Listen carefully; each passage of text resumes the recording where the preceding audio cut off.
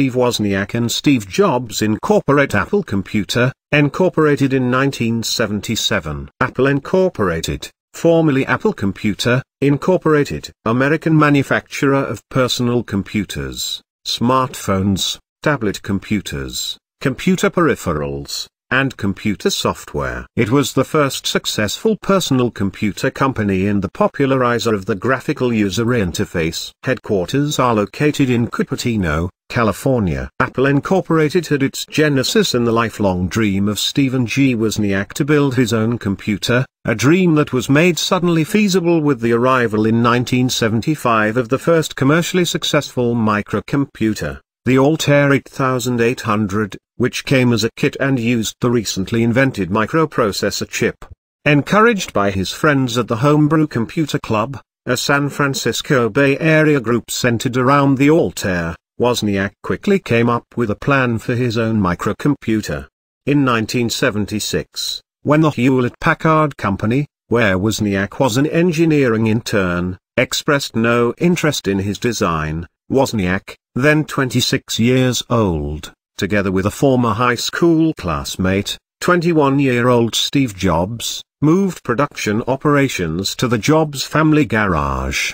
Jobs and Wozniak named their company Apple. For working capital, Jobs sold his Volkswagen minibus and Wozniak his programmable calculator. Their first model was simply a working circuit board, but at Jobs' insistence the 1977 version was a standalone machine in a custom-molded plastic case, in contrast to the forbidding steel boxes of other early machines.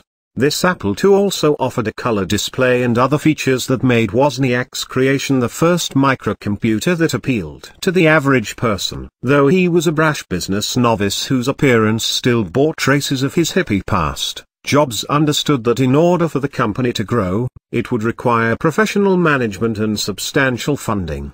He convinced Regis McKenna, a well-known public relations specialist for the semiconductor industry, to represent the company. He also secured an investment from Michael Markula, a wealthy veteran of the Intel Corporation who became Apple's largest shareholder and an influential member of Apple's board of directors.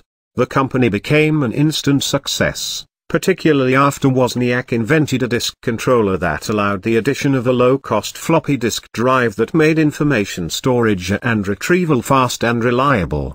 With room to store and manipulate data, the Apple II became the computer of choice for legions of amateur programmers. Most notably, in 1979 two Bostonians, Dan Bricklin and Bob Frankston, introduced the first personal computer spreadsheet, VisiCalc, creating what would later be known as a killer application, a software program so useful that it propels hardware sales. While VisiCalc opened up the small business and consumer market for the Apple II, another important early market was primary educational institutions. By a combination of aggressive discounts and donations, and an absence of any early competition, Apple established a commanding presence among educational institutions, contributing to its platform's dominance of primary school software well into the 1990s. Apple's profits and size grew at a historic rate. By 1980 the company netted over $100 million and had more than 1,000 employees. Its public offering in December was the biggest since 1956, when the Ford Motor Company had gone public. By the end of 1980, Apple's valuation of nearly $2 billion was greater than Ford's. However, Apple would soon face competition from the computer industry's leading player, International Business Machines Corporation. IBM had waited for the personal computer market to grow before introducing its own line of personal computers, the IBM PC. In 1981, IBM broke with its tradition of using only proprietary hardware components and software and built a machine from readily available components, including the Intel microprocessor, and used DOS, disk operating system, from the Microsoft Corporation. Because other manufacturers could use the same hardware components that IBM used, as well as licensed DOS from Microsoft, new software developers could count on a wide IBM PC-compatible market for their software. Soon the new system had its own killer app, the Lotus 123 spreadsheet, which won an instant constituency in the business community, a market that the Apple II had failed to penetrate.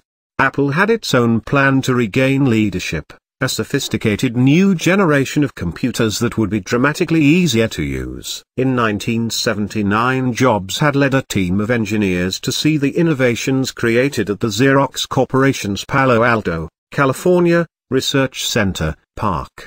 There they were shown the first functional graphical user interface, GUI, featuring on-screen windows, a pointing device known as a mouse, and the use of icons, or pictures, to replace the awkward protocols required by all other computers.